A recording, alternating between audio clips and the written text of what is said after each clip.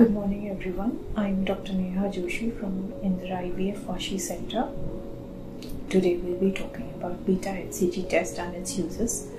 Firstly, what is a Beta HCG test?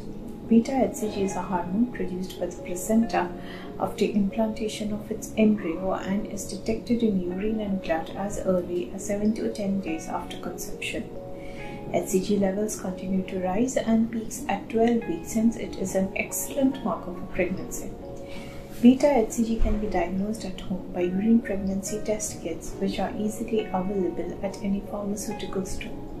This test is specifically developed to detect elevated levels of HCG. It can be easily done at home by adding 2 to 3 drops of urine sample to the test and observing the formation of colored lines. Positive test means appearance of 2 colored lines. Negative test means only 1 colored line has appeared. If no colored line appears, it means the test needs to be retaken with a new kit. And lastly, the best method to diagnose pregnancy is a blood test, which measures the serum beta HCG levels, and even the lowest concentration of beta HCG is detected by it. Thank you.